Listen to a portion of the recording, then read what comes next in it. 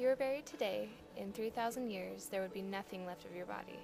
Egyptians created a way for dead bodies to be preserved so effectively that after 3,000 years their remains give us a glimpse of how they looked long ago. Mummification was an ancient Egyptian custom used to preserve and prepare bodies for the afterlife. Specific steps are required to properly mummify a body. The body was first taken to a wabe, a workshop where the body was cleansed and purified. After the body was cleansed, the brain was removed using a long hook. The Egyptians didn't think that the brain was important, so it wasn't kept or preserved. The next step involved the removal of the inner organs using specialized tools. The lungs, The intestines, the stomach, and the liver were all removed. The heart, however, was left inside the body. It was considered the essence of a person. each organ was placed in a different canopit jar. The jars had different heads depicting each one of Horus's sons.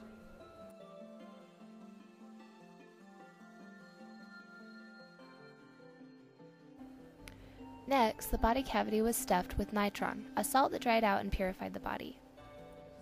The body was then elevated and left to dry for 40 days. After 40 days, the body was stuffed and artificial eyes were put in. They would also attach nails by threading them onto the fingers. After this, the body was ready to be wrapped.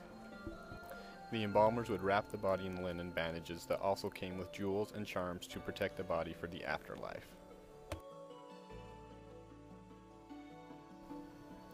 Even important animals were mummified and buried alongside their owners. After the body was mummified, they were put into coffins that were intricately designed and decorated.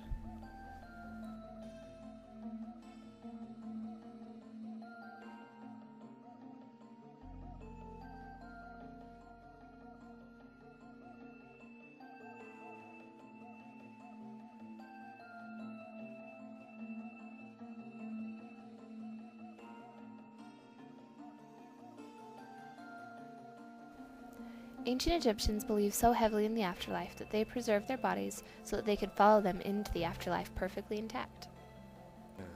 Worldly possessions and family were buried with them as well, because they believed that these things were the only things that could be taken into the afterlife with them.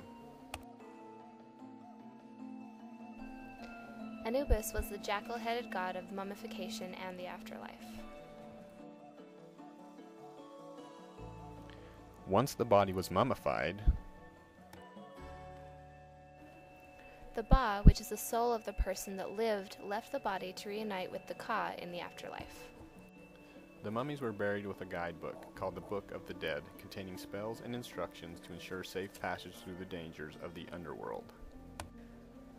The journey through the underworld culminated in the Day of Judgment in the Hall of the Two Truths, where the deceased was led to a great set of scales, where his heart, containing the deeds of their lifetime, was weighed against the feather of truth. The fate of the deceased would then be decided, either entrance into the perfect afterlife or to be sent to the devourer of the dead.